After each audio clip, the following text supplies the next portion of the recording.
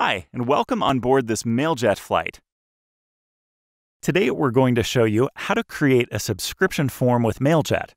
A subscription widget is a tool that helps capture contact information of your website visitors for future engagement. This dashboard enables you to create a new subscription form or manage your existing subscription widgets. Let's start by creating a new one. You first need to select the type of subscription form you want to create. An embedded subscription form will result in a static form that you can integrate to any web page. A pop-in subscription form will be displayed in a pop-up window that appears with a click on a link, button, image, or triggered after a set amount of time on a page.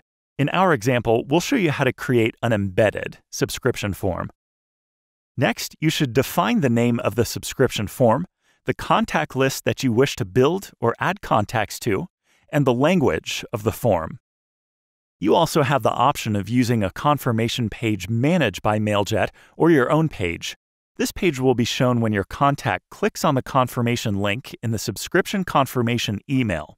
If you choose to use Mailjet's confirmation page, you'll be able to customize that page at a later step. Once this step is completed, you can select the fields to include in your form. In this example, we'll select the email address, which is included by default, the first name, the last name, and the city. You can rename the labels of these fields. We also choose to make the last name and city fields optional by deselecting the mandatory checkbox next to them. Now let's scroll down to customize the look and feel of the subscription form. On this screen, you can edit and personalize your subscription form and subscription confirmation page. The first menu item helps you customize the text of the subscription form to outline the terms of your subscription agreement and the types of communication you'll have with your contact. You can also change the font, size, style, and alignment to match your brand. The second menu item allows you to edit the text and background of the subscription form. You can add a custom color to the color palette by entering a color code and then simply drag and drop that color onto the element you wish to change. In our example, you can see that the outline of the element you're selecting changes its form. The third menu item lets you edit the layout of the subscription form by choosing between a two-column layout, the default format, and a single-column format. The width and height are customizable to your needs. The fourth menu item gives you the option to enter the expert mode, where you can edit your subscription form using HTML and CSS. Note that once you select the expert mode, you'll no longer be able to access the toolbar shown previously. Let us now show you how to edit the confirmation page. The confirmation page is the page that your subscribers will see once they confirm opt into your list by clicking in the link in the confirmation email.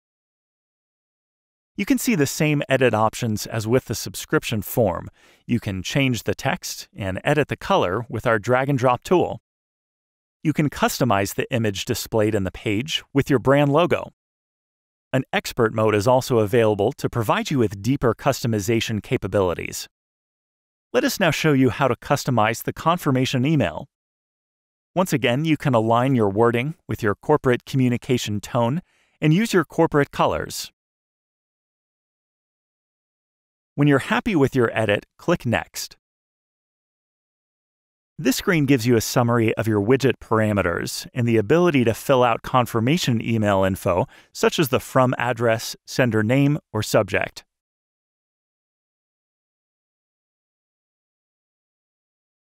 You can preview your form in the main window or open previews of the confirmation page and the confirmation email in a new window. Click on Save to go to the last step of the process. Okay, your widget is now ready to be integrated on your website. You can either copy the code manually from the window or hit the Copy button to place it in your clipboard. Then simply paste it where you want to integrate the form on your website. Back on the widget dashboard, you can find all the subscription widgets you have created. You can see the performance of your subscription forms by looking at the number of people who signed up to your contact list.